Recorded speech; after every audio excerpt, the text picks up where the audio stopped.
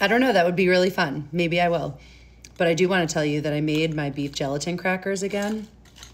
And this is now like the 5th batch that I've made because I'm trying to get the fat percentages right. And I added more fat this time. Didn't do brown butter, just used regular salted butter melted. But I also put rosemary salt on it. And I really do prefer the savory version.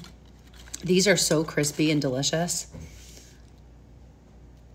It almost looks like a, what are they called? Cheez-It. These are so good. It's like the perfect crunch.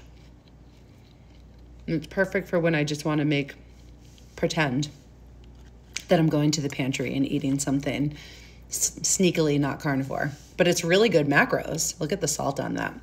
So I'll tell you the macros in the caption, but I really wanted to make sure that I increase the fat on these and it's not super heavy protein.